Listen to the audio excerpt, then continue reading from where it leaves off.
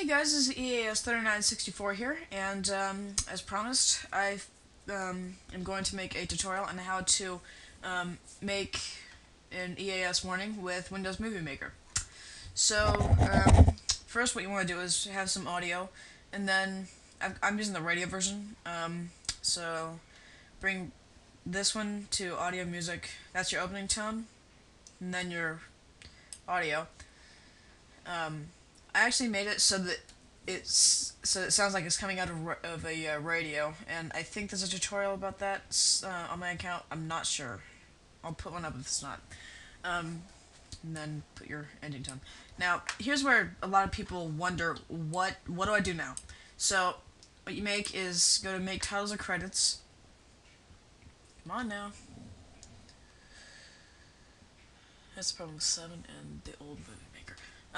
And then, before the selected clip in the timeline, change the title animation. You want to go to Basic Title. And then, let's say here. Then change the text font and color. The background color you want to be totally blue. Or whatever color you want. I just gotta choose, like, pure blue. And then the font is going to be, if I can find it.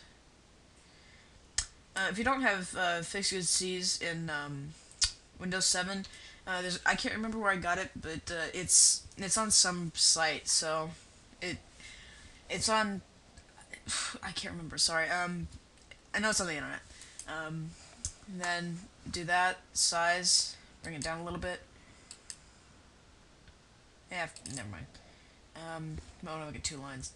And then done. Alright, so that is that. Now, make titles or credits. Make titles on the selected clip. And then this one, you want to make it ticker tape. So change the title animation, find ticker tape. Here it is. And then edit the title text, and then put in anything. Done. And then what you want to do is copy this. So Control C, and then V as many times as it takes to get through the video. I go over a little bit, and then that one, do that. Again, it might go over a little bit, so copy that one more time, and then you have a warning. So yeah, that's about it. And like I said, the voice that I made sounds like it's coming out of a radio.